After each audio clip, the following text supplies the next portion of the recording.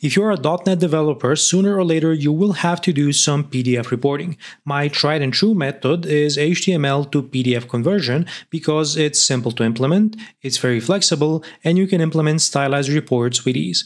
Now, when it comes to which library you can use for the HTML to PDF conversion, that's where it becomes a bit more complicated because most of the good libraries require a commercial license. So in this video, I'm going to show you a completely free option. I'm going to start from a mostly empty .NET 9 solution, and the one service I want to highlight is the invoice factory, which I'm going to use to generate a dummy invoice that we want to turn into a PDF document. The invoice contains the invoice number, when it was issued, when it's due, the seller's address, the customer's address, and then some random line items which I'm going to generate based on the number of line items parameter, which by default is going to be 10. So I'm going to split this video into two parts. The first one is going to be generating the actual HTML template, and then we're going to talk about converting this template into a PDF document. For the templating part, I'm going to use a library called Handlebars.net, which allows you to easily define a string template. You can also save it inside of a file, and then you can pass in some data to this template to compile it, and you're going to get back a dynamically rendered version. It supports most of the things that we can already do inside of Razor components, except you don't need to depend on ASP.NET Core. You just need to use this library. So let's go ahead and install it, and I'm going to show you how we can use it. From our solution, I'm going to look for my NuGet packages, add in handlebars.net, and let's go ahead and install the latest version. I'm going to close this down, and then I'm going to drop in a get endpoint, which I will be using to return my HTML template to start. After we complete this part, then we're going to talk about converting the template into a PDF document. So for the template, I'm going to define it inside of a file. So let's say I call this folder views, and inside of it, I'm going to add a new item, which I'm going to call simple template HBS. Now this is a shortcut for a handlebar file, and you can add some IntelliSense for this file using extensions, but in Visual Studio it's just going to render as a text file. Now I'm not going to write the contents of this file from scratch, I'm just going to drop in the template, but it's basically an HTML document. You can see the HTML tag here, and we have a head element and a body. In the head we are defining the title of this document. I'm using the name of my template, which is just a simple invoice, and then in the body we can define the elements. The values that I'm passing in double curly braces are parameters that I can pass into my template, and I can use these to generate my template dynamically. I can also use helper functions for, let's say, formatting a date or formatting some currency, and then I can pass in any number of arguments to this function. I can also iterate over collections by writing each and then specifying my collection, and then within the scope of my for each loop, I can access the objects inside with their property names. So this should allow me to render a very simple template, so let me show you how we can do this. I'm going to first configure a couple of helper functions that you saw earlier in the template, and you can define them by calling handlebars. We're referencing the class, and then there's a static method on it called register helper, and we can pass in the name of our function and what we want it to do. In this case, I have a helper for formatting a date, for formatting my currency, my numbers, and for some multiplication if I need to do this within the template. We're going to use some of these now, like the format currency or format date, and the other ones later when I introduce a more complicated template. So then how do we actually render this template? First, let's generate an invoice by saying invoice factory and create. By default, we're going to get a dummy invoice with 10 line items. Then I'm going to read the contents of my template by constructing the template path, and then reading the text content of my file. Then we need to create our actual template by compiling it using handlebars. So I'll access the class, call compile, and pass in my template text. Then let's say we want to pass in some data to this template. I'm going to create an anonymous object. If I need to calculate any properties dynamically, I can do so when creating this object. And finally, I can call my template as a function, and I can pass in my data. And what we're going to get back is going to be our HTML content that I want to return from this minimal API endpoint.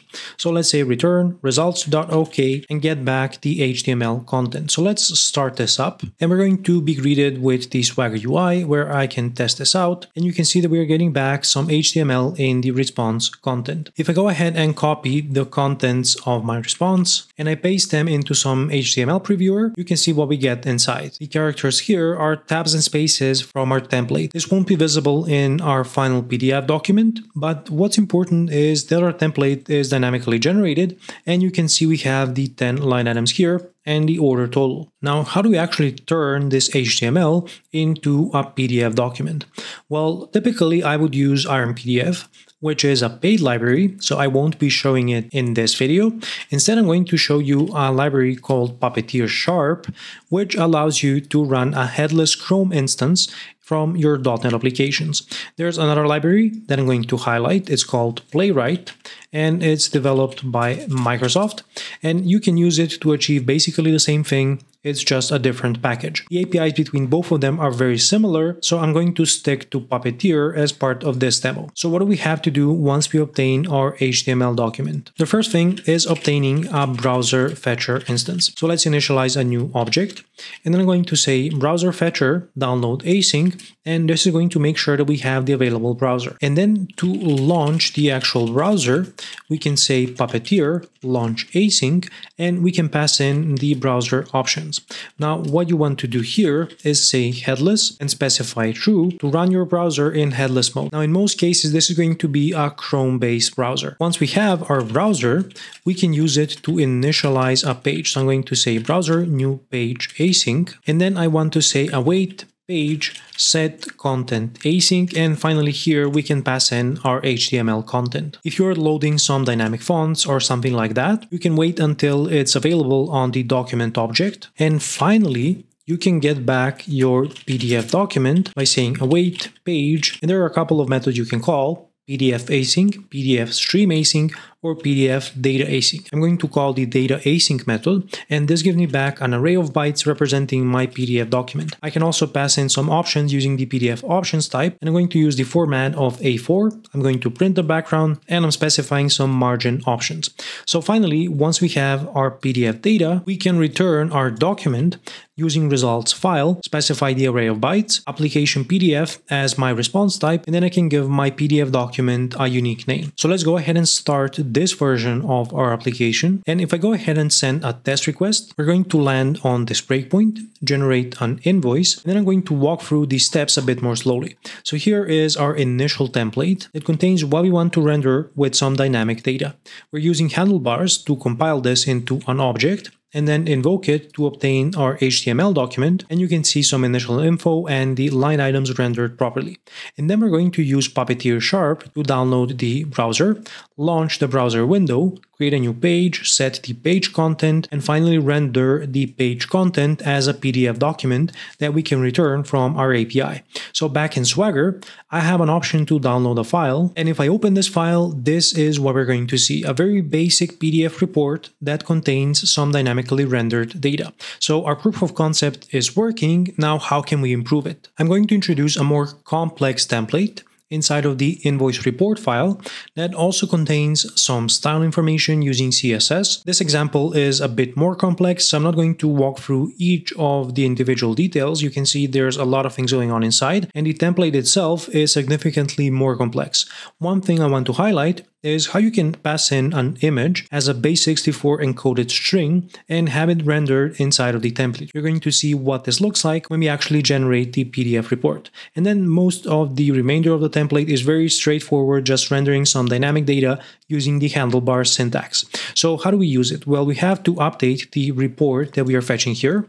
It's going to be the invoice report. Next, I have to fetch my logo, which I have here as a PNG file, and I'm going to fetch it here by specifying the path, reading all of the bytes for this file, and then converting the bytes into a base64 string. Then I can pass this as another property, logo base64, and I'm going to drop in the value. And I'm also going to have a subtotal here which I'm going to copy as the same value as the total. Optionally, you can apply tax and anything else you might need for your invoice or the specific PDF report that you're generating. Now, these are the only changes that I'm going to make, and then let's rerun the application with our more complex report. So let's send another request, get back the file, and I'm going to download it. And when we open this file, you can see it's a lot more interesting. It contains some stylized components with CSS. It's also rendering my image properly as a base64 encoded string, and you can see our line items rendered in a table. In the end, we also have our subtotal, any tags, and the order total. Of course, we can continue updating this. Now, I want to show you one more example, and that's how to add the header and footer. This is something that I see a lot of developers complaining about, and it's actually very simple. Most of these libraries support specifying a header and footer template. Let's say I specify something like this. In my header, I want to have a div with some spans inside, and PuppeteerSharp specifically allows you to inject values into the header or footer by specifying a class with the value that you want to dynamically render. So in this case, I want to specify the document title and the date, and in the footer, I want to have the date, the current page, and the total number of pages. Now, to make this more interesting, let's update the invoice factory to generate, let's say, 100 line items, why not? And let's restart the application. And again, I'm going to send a request. We'll get back our document, which I'm going to download. And when I open this document, you can see that we have our header information here, the document title, and the date when it was created. Now, in this case, my table has broken into the second page, but you can also see my footer showing up here. So this was page 1 of 5. Then we have our table, which is broken into a couple of pages. The table header is repeated on every page, and the footer keeps updating based on the current page that we are looking at. So in the end, we have page 5 of 5. And this is how you can introduce the header and footer using PuppeteerSharp. If you wanted to do something like this using Playwright, it's going to look very similar, as the API surface is mostly the same and these libraries rely on running Chrome in headless mode. If you want to grab the source code for this video, including all of the templates, then go ahead and check out the pinned comment right below. And if you want to see how you can do PDF reporting with Razor syntax support that has IntelliSense in .NET, then go ahead and check out this video next. Take a look at my courses if you want to improve your software architecture skills, and until next time, stay awesome.